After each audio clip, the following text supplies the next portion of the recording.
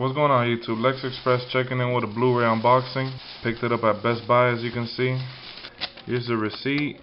Paid $19.99 for a movie that's supposedly going to be worth about 25 bucks, so I saved $5. And it's The Three Musketeers on Blu-ray 3D. This is a movie that has been criticized by a lot of people and bashed and trashed.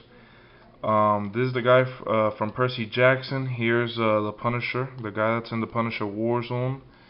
And I forgot these two actors. I know Orlando Bloom is in it as well. There he is. And Mila Jankovic, or the girl from Resident Evil. Now I know that they added these two just for, you know, to have some star power. I think that they probably didn't feel that the kid from Percy Jackson would draw in a lot of attention. But with that being said, this destroyed by critics and, you know, film fans. I don't know why. I love the story of the Three Musketeers. That's why I still picked it up. So yeah, let me show you guys a side by side here. Now everything here is embossed, even the sword. This isn't, but the letters are embossed, the sword, the side. And this one is the 3D Blu-ray feature film. This too is the 2D Blu-ray feature film, and here are the special features that didn't really come with much. It has Axis, the Three Musketeers, get to ultimate insider's look at the Three Musketeers. Audio commentary with the filmmakers, deleted scenes with filmmaker and commentary. So yeah, YouTube.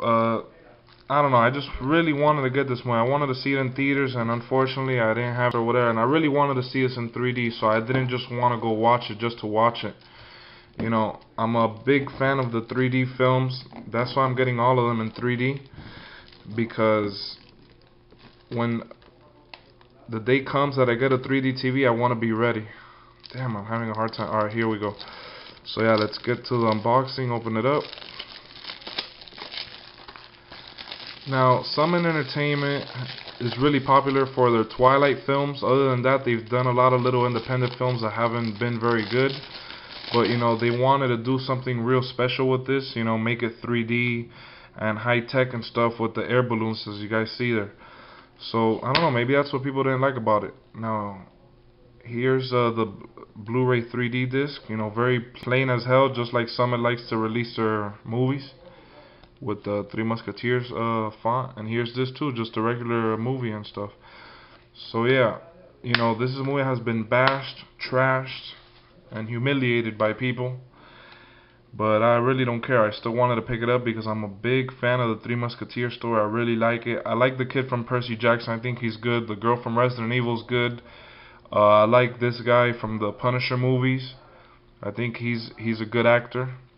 And the other guys who are the Musketeers, I think they did a pretty good job. I mean, I've seen all kinds of trailers for this film, and I've just been anticipating the Blu-ray release. And hopefully I'll get some time to do a little review. That way you guys can see what I thought about it. Because to be honest with you, I like the movie and I haven't even seen it yet.